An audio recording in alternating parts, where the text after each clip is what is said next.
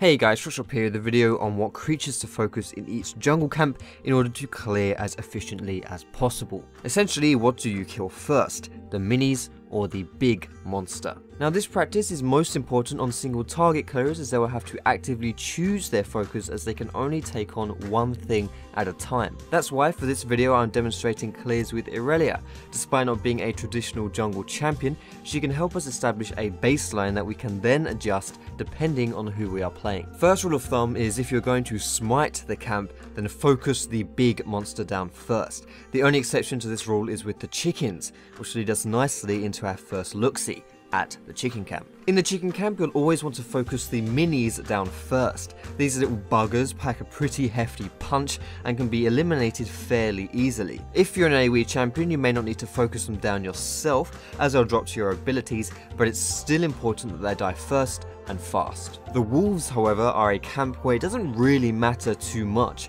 If you're heavily single target, then blitzing the nan-eater is all good, and if you're AoE, you may want to give the minis some love before switching to the big one and letting the small ones die to your spells. The golems were the biggest surprise for me, as the mini Dwayne did a huge chunk of damage. Focusing him down is best, and even if you're an AoE champion, this little dickhead is pretty bloody resilient, so you have to give him a few dedicated knocks. Lastly, we have the buffs. Both red and blue are pretty much the same here, and it doesn't really matter what order you kill these in, and if you're an AoE champion, it's often best to sit on the buff itself and let the weak minis die off slowly. Kind of ironic that in this game, the mini creatures with the biggest gold and experience value are by far the weakest. So that's it. I hope you... Oh no, wait, how silly of me. Of course, we're missing a camp, aren't we? Just because I know someone in the comment section is gonna say it, here I am killing your mum. On this one, you want to focus down the Gromp first, the biggest reason being that Gromp doesn't have any bloody minis.